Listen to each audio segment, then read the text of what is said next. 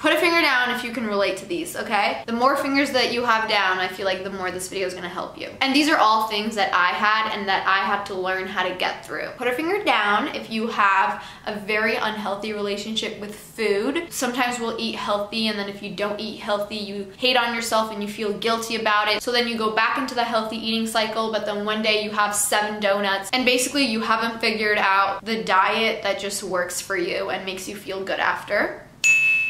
Put a finger down if you had a really bad relationship with working out, where you would over-exercise and have some progress and then get lazy and stop working out and then start feeling shitty about yourself again and then feeling guilty about not working out, so then you go back into the cycle of hating your body and overworking it. And sometimes you're a couch potato and sometimes you're Chloe Ting and you just don't really know the middle.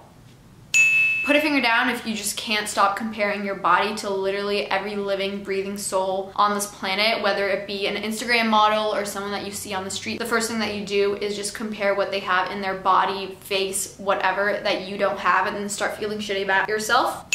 Put a finger down if you would set the image of like an Instagram model or like a really fit girl as your background of your phone, so that every time you remember, you don't eat and you urge yourself to keep working out. And put a finger down if you're just so fucking exhausted with not being happy in your body.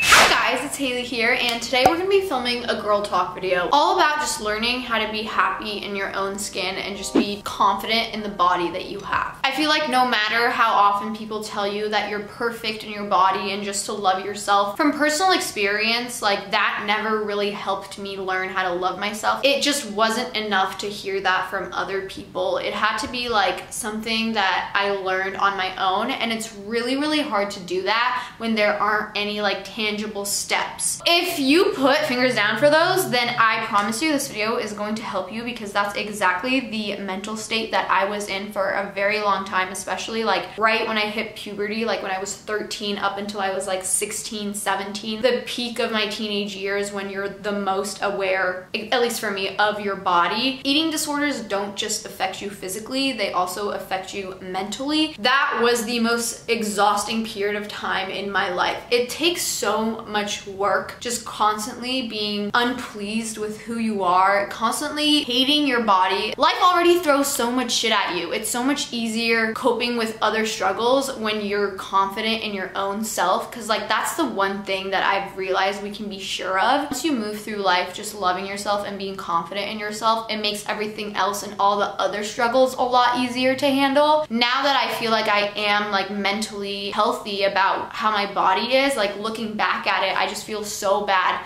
for that girl that had to go through that. That's the reason I want to film this video, because I know so many of my viewers are probably going through the same shit that I went through, and I didn't really have anyone to just help me get through it. I didn't even know like I had an eating disorder until looking back at it years later. Yeah, everyone would be like, just love yourself, like you're perfect, and I'd be like, no I'm not. This girl on Instagram is perfect. Look at her waist, look at her bubble butt. Obviously we're not all perfect, you're just saying that to make me feel better. Like that would be my automatic reaction to anyone telling me like, love yourself, you're perfect, you're amazing. So as someone who totally 100% gets you, like I know what you're going through, I went through the same thing. I'm gonna give you some advice that's actually like tangible, things that you can implement into your life, like starting now, like after you watch this video, that hopefully doing all those things get you to a point where you can just start healing yourself. It has to come from within. No matter how many times someone tells you that you are perfect and beautiful, it won't be true until you believe it in yourself. And it's so valuable and rewarding once you do. So let's get into this. I'm gonna take you back to my journey. I was like 13, 14 in middle school. I remember like 7th or 8th grade. That's like when I first started being aware of the body that I had. Like before then, like I was a kid, you know, I would do kid things. Have 7 ice creams in the summer and walk around with the biggest food baby and not give a fuck. And then once middle school hit, that's also like around the time when like social media was blowing up. To give like a timestamp, think of like the Alexis Ren, Jay Alvarez like phase where like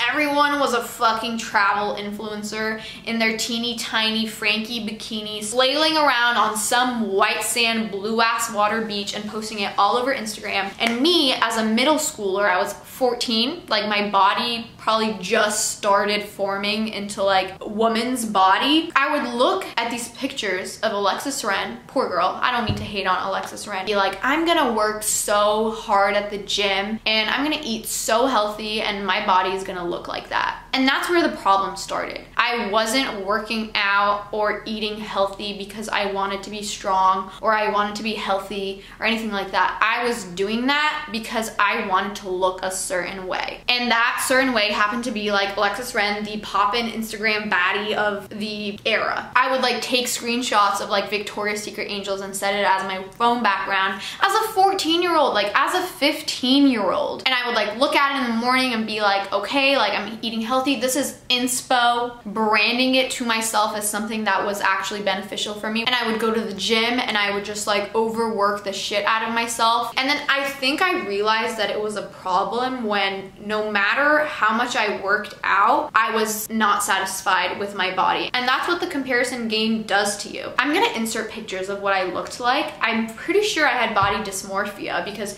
when I looked in the mirror, I would literally think I was huge. I'm like pretty underweight. Like I would try so hard to have a thigh gap because all these brandy models had thigh gaps. The way that my bones are structured will never allow me to have a thigh gap unless I'm underweight, like unless I'm unhealthy, and that just like wouldn't go through my head. I would literally be like, I don't have a thigh gap because I'm just not skinny enough. It doesn't have anything to do with my bone structure, and it had everything to do with my bone structure. And that's what social media does to you. It forces you to fit into these standards that are literally impossible to attain. It's the truth, because literally the girl I was trying to look like, Alexis Ren, came out like a couple years later being like, I had an eating disorder, guys. So I was looking up to someone else that was struggling in their own bodies. By the way, I think I realized it was getting bad when I specifically remember this thought going through my head. Every video on YouTube that's like how to be healthy, I watched it. And like obviously the first thing everyone says is like drink a lot of water. So I was like trying to be healthy, drinking a lot of water. And then one day I remember being like, when I drink water, I get bloated. And like I'm trying to be skinny. Like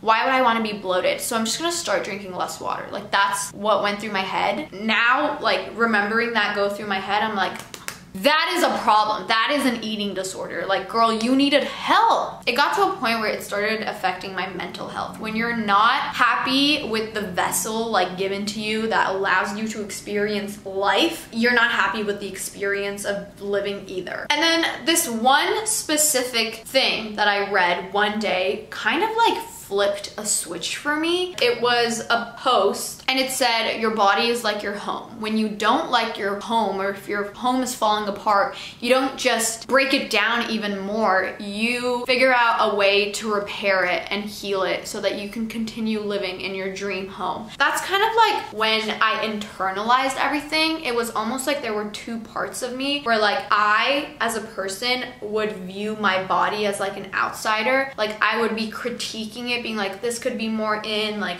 this could be fatter, like this could be skinnier. Like I kind of like detached myself from it. But like reading that for the first time, I was like, hold on a second, like what I'm hating on is my home. Like I don't have another home to like shelter under. Like this is what I have, and if I'm hurting it and I'm breaking it and I hate this home so much, living in it is going to be a nightmare for me all the time. And that's the last thing that I wanted. So when I finally like stopped looking at my body as like an outsider critiquing it, and instead I just kind of like stepped in it for the first time and was like, I'm so sorry that I made you go through this. Like we're on the same team. Like your body and you're one. Like you're fighting for the same purpose. Like treat your body like you would actually treat your own home. Overworking out and then not working out for 6 months, and then not eating enough, being malnourished, and then next day eating really like high processed donuts. Like those are things that are hurting my home. I need to find a way that's gonna build it up, because we are one. That's when I was like, instead of hurting you and trying to like get you to look like this Instagram model who's struggling herself in her own mental state, I'm going to heal you. I'm going to be nice to you. Just like you make sure that you're consuming healthy foods, for example, you need to make sure that the media that you're consuming is healthy too. The mind also needs to be nourished in a way that's healthy. The first thing that I did is I went through Instagram, and any Instagram baddie out there there that made me feel like shit about my own self. You know when you're following someone because they make you a better person, or you learn from them, or they serve you inspiration, versus you follow them because you want to keep up to date with them because you're obsessed with constantly comparing yourself to their Instagram. Like, for example, for me, like Stassi Baby, My Father Kells,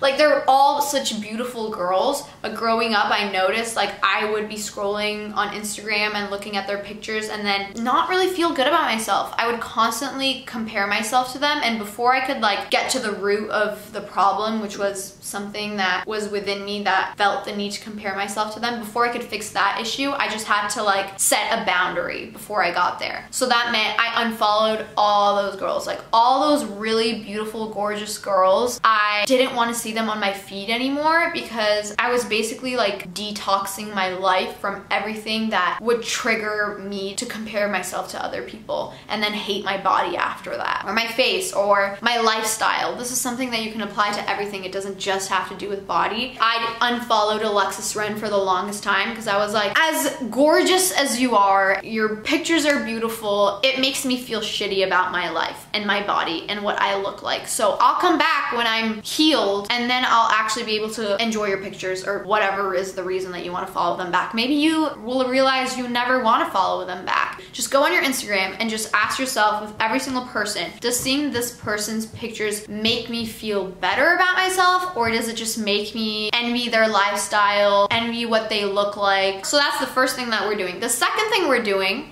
is, if you're on some kind of diet where, you know, you're like, okay, I'm only eating these and these and these foods, I think before you can do like intermittent fasting or keto or whatever, there's a bajillion diets. Diets have never worked for me because I think we're humans. We have like a divine like force within us. We're not supposed to, you know, think about what we eat so much. Like, you're supposed to be eating because you're trying to survive. You're not supposed to be like eating a certain way because you want to look a certain way, or whatever the case is. If you're following a diet where you have cheat days, get that out. We do not want that. You need to lean more into just like being more intuitive. We're natural creatures. It doesn't have to be that hard. Your body already has reflexes literally professionally designed by whatever divine designer that lets you know, hey, I'm hungry. If you're malnourished, your body lets you know. A diet kind of like goes against the whole purpose of that. If you just tune in with your body and you're more intuitive about what you feed it, it's going to work wonders, better than any weekly diet program that you bought for $39.99